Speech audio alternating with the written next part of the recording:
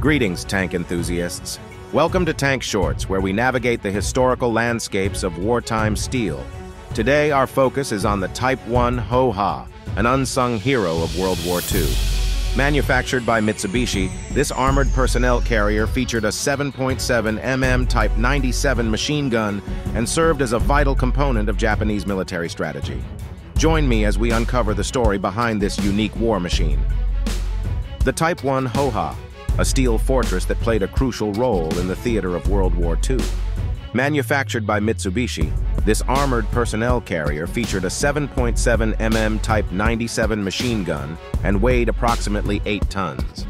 Join me as we uncover the story behind this unique war machine.